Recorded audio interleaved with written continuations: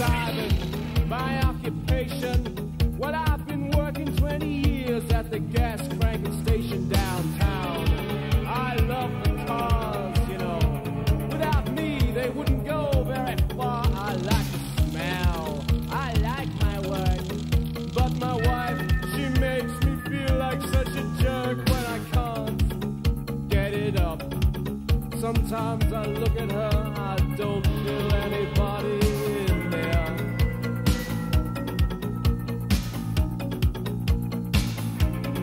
I got a cat, cold Ed. He's a vicious little bugger when it comes to being fed. I've got a TV set or two, but we'll have to get a man in, 'cause one of them blew up. Maybe one day I might just take up the piano again, but oh, you know, what the hell. Most of the time everything is just swell around here.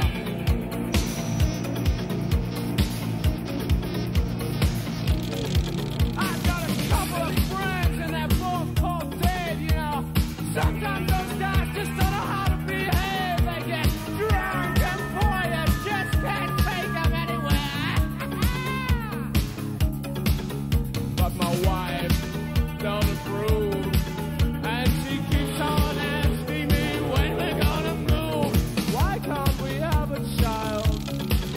Sometimes I wonder why I never managed to knock some sense into her. Ah, shit. You know what I'm talking about.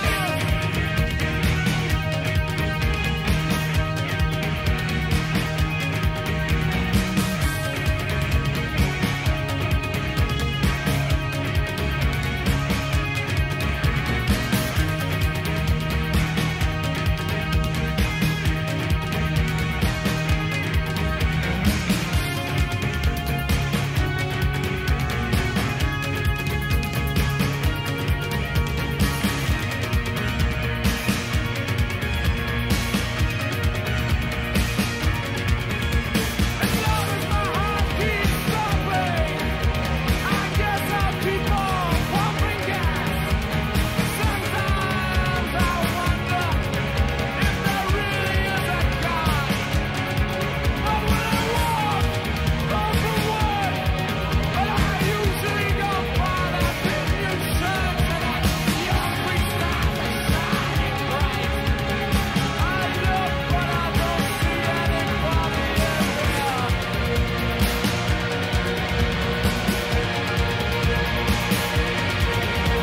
Tonight, I watch the news, but I like the lady news even more than the reviews of the day.